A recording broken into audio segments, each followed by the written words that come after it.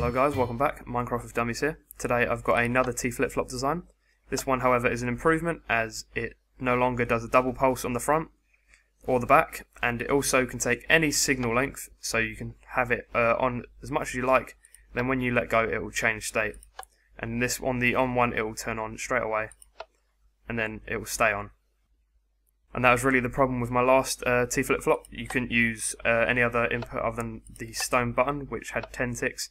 However, as I said, this one fixes that problem.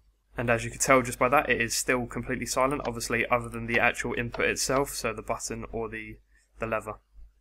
Now if I just hop around the side, you can see this thing is still pretty small. It is only one block higher and one block further along than my last one, but nonetheless it is still just as good, and you can still take outputs from the front and from the back.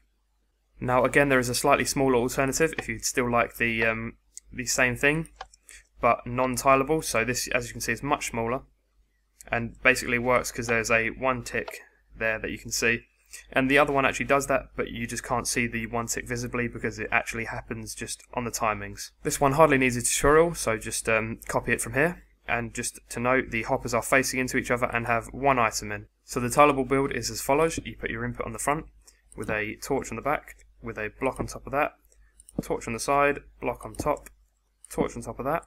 Now you want to place your two hoppers down, so facing into each other, as I said, and then a repeater here with a block there. Then you're going to take your repeater out of this one, put that into a block, and on top of this block you want to put a torch here, and then a torch on top of this one on the side, and then put your item inside and take your output out,